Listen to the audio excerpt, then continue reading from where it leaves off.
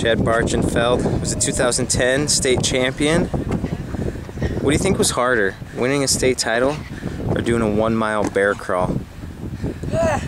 Well, I think obviously the work is what does it, so the work should be harder than actually getting there.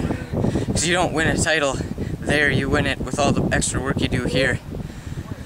Absolutely. So what kind of work did you do here today? Stuff that millions of people wouldn't dream of doing. Just insane what these guys and myself do here. Give us an example.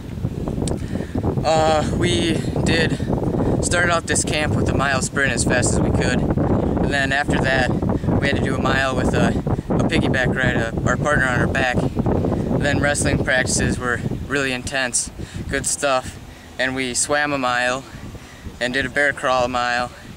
Hoffman Hill was a killer. What's all the mile about, 1 mile? The theme this year was to go the extra mile, and Kevin said that if a man asks you to go a mile with him, walk 2. I think that's to show generosity and who you really are as a man. Just to clarify, Chad, Jesus said that, not Kevin. Kevin took that from Jesus. Yeah. So what has the exclusive camp done for you as an athlete? Oh man, it's not only gotten me to the next level, but the next few levels. And every time it just keeps getting better. Awesome.